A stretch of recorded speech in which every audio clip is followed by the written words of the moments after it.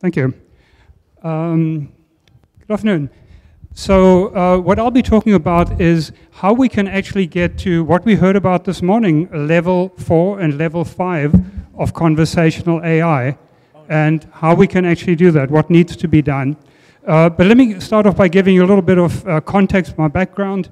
I've built several technology companies over the years, and I've also developed several technology platforms, including programming languages and database systems, also ERP system. Actually, my ERP company was very successful. We went from the garage to 400 people and did an IPO, so that was very nice. And it's really that enabled me to say, what is the big problem that I want to tackle that bothers me? And what struck me is that software is really stupid. And I'll say that, you know, being very proud of the software that I've developed, but software can't think and reason, it can't learn, it doesn't have common sense, so how can we solve that problem? And so I spent 5 years doing my own research and really studying up on what intelligence entails, what is cognition, what do IQ tests measure, how do children learn, how is our intelligence different from animal intelligence? And of course, what had been done in AI to try and build thinking machines. So over that 5-year period, I came up with a design, with various design ideas to do that. And I then formed a company, an R&D company in 2001 to turn my ideas into actual code and into platforms. So for several years, for another 5 years, we were just in R&D mode, basically figuring out how to build thinking machines. In 2001, I actually also coined the term artificial general intelligence together with 2 other people, and we wrote a book on the topic, and it's kind of nice to see that this term is now quite commonly used to refer to truly thinking machines.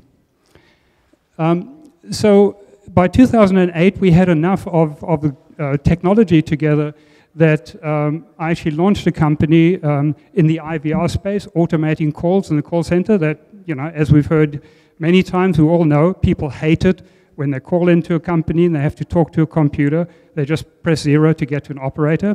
Well, we provide a much better experience with Smart Action. You can speak in natural language right through the conversation, so it can start off by saying, how can I help you? Right through the conversation, it understands natural language. And we've been doing that for 10 years now. If you break down the side of the road and you're a AAA member, chances are our first generation IGO will actually help you get going again. However, I've found that I exited the company 5 years ago to really focus on taking the technology to the next level, to be able to handle a wider range of conversations and more complex conversations. So there's a huge demand for truly intelligent, personalized conversation, both as a user interface to devices and also as a personal assistant. You know, as we've been talking to customers, we see there's tremendous interest in all sorts of different areas. You know, some of the obvious ones are the help desk. In education, if you have a robot in a hospital or hotel, you obviously want to be able to talk to it, and you expect it to understand you. Automotive, you want to be able to talk to your car and expect it to understand you. VR, AR. Very obvious applications where you need voice interaction, but you need something that understands you. In the middle, that refers to sort of a co-pilot application to be able to talk to software, so that you can just talk to your Oracle or SAP or whatever software, or your Salesforce software, and say, give me the sales for the last 3 months by product in Europe. And it should be able to understand you, and then say, always show this to me as a pie chart, and it should remember that. It should also have a memory that you can say, run that cash flow report you did for me last week, and it might then come back and say, IGO might come back and say, do you mean the one for Nevada or the one for California? I think there's tremendous demand for this kind of thing. However, we're not there yet. Why don't we have that? Now, bots handle simple applications really well, as we've heard quite a few applications that are running well. But there are also really serious limitations. And to concretize it, I have a little snippet here of the market leader, generally recognized as a market leader, Alexa, trying to do some relatively straightforward things. All right. Alexa, add chips and guac, napkins, and 3 bottles of wine to John's birthday list. I added chips, guac, napkins, 3 bottles of wine to your shopping list. Actually, Alexa, remove the napkins from the list. To clear your list or remove an item, visit the Alexa app. Okay, then. Alexa, what do I have on John's birthday list? You have 1 item on your shopping list.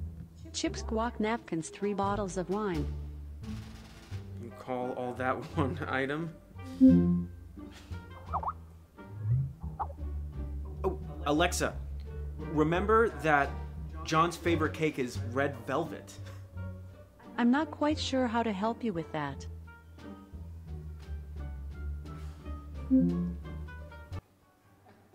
Okay, I'll talk a little bit more about what the limitations are there. Now, I'll show you our technology hooked up to the Alexa microphone speaker.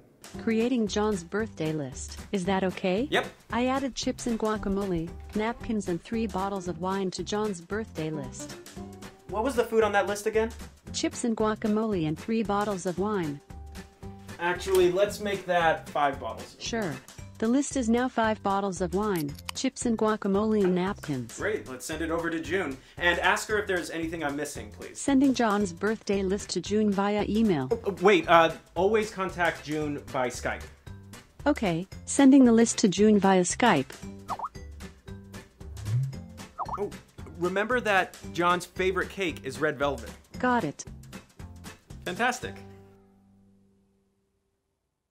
This is not a mock-up. But I also didn't show you the blooper reel. So if I doesn't understand something, it'll ask, what is guac? Guac's the same as guacamole. It will now learn that and remember that.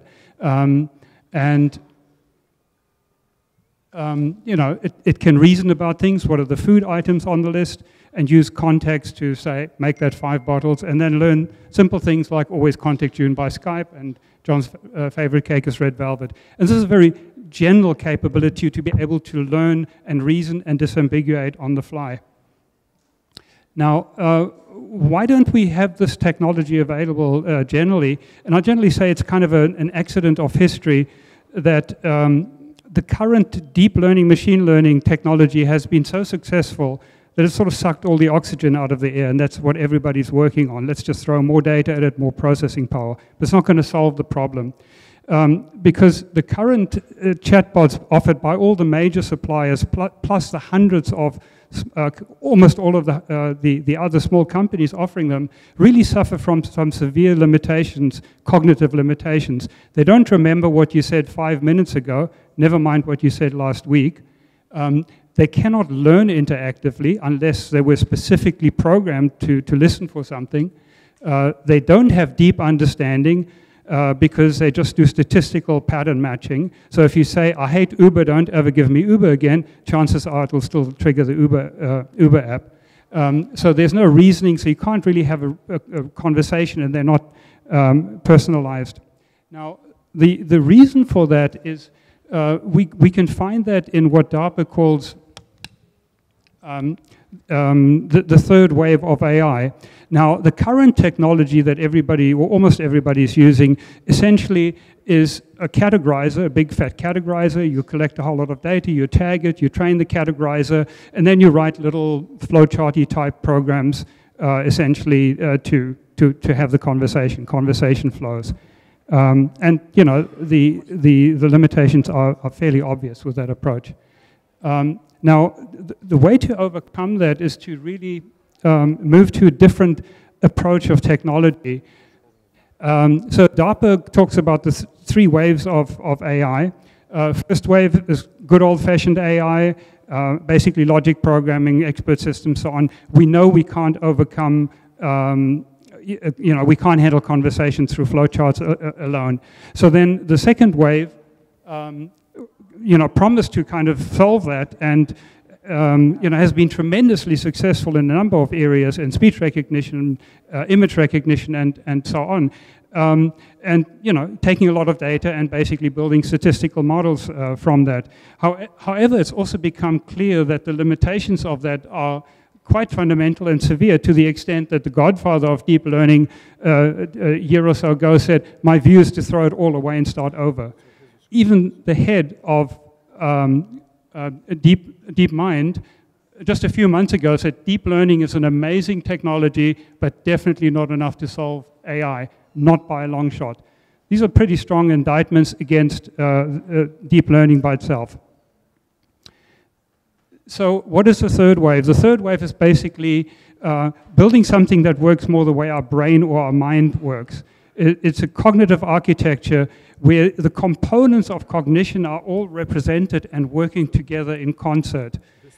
So that reasoning and memory and learning and parsing and all of those work together, work against your long-term memory, your short-term memory, and your context. And this is what I figured out some 15 plus years ago, and this is a technology we've developed, commercialized, and perfected to achieve that in a highly integrated way, working against a very high-performance knowledge graph. So this is what allows us to give much deeper understanding, to have the short-term memory, one-shot learning, zero-shot learning, to have reasoning, and to be able to handle real conversations. Now, natural language is really hard, as any, I think pretty much all of you will know. I don't have time to go through a lot of the problems here, but let me just use one example of just how far away we are with chatbots. I can have a conversation with a 5-year-old child with just 6 words. My sister's cat, Spock, is pregnant. And a 5-year-old child will have no difficulty in understanding, Peter speaking, I have a sister, my sister has a cat, the cat's name is Spock, you might think it's male, you hear it's pregnant, now you know it's female. And we take that for granted. Current chatbot technology couldn't come anywhere near that as a general ability to learn and understand. But that's really what we need. So the difference is really like chalk and cheese. The current approaches of chatbots, they are trained offline, and then the model is deployed essentially as a read-only model. Training data is very large, whereas with a third wave approach, you're working with an ontology. You teach the system general skills and knowledge that are used for all applications.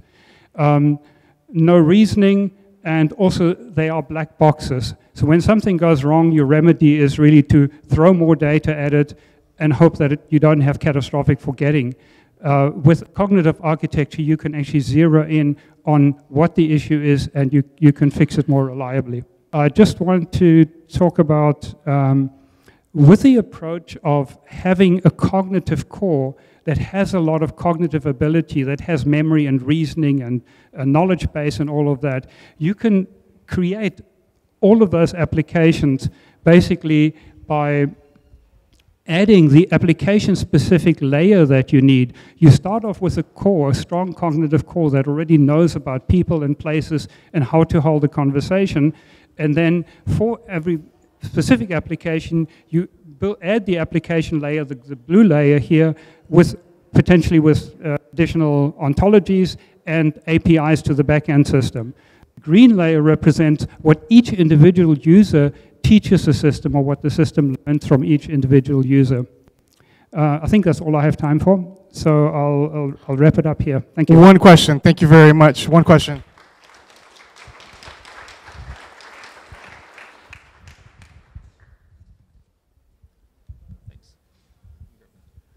So it's really cool because it seems like you're far out ahead of where most in the industry, if not all of them, are. What are you struggling to tackle right now? What problem seems unsolvable to you guys right now? So we're a long way from human level AI. Normally, if I had to kind of put it on a scale, I would say, you know, the best chatbots, I mean, if you put them an IQ 10, I don't know, I mean, IQ is not the right measure. We may be at 25 with all the additional cognitive ability, long way from true human. So common sense knowledge and reasoning, having knowledge about the world is really, really hard to capture in a system, especially in a system that isn't grounded, you know, isn't a robot. And of course, involving robotics makes the AI problem even harder, having to deal with robots. So it's really the common sense knowledge and reasoning that are the biggest problem. And of course, we're a very small team. We're only 12 people in the company right now. We just gone commercial with the second generation of our technology now. So, you know, it's not going to be solved by a dozen people. Thank you very much. Round of applause.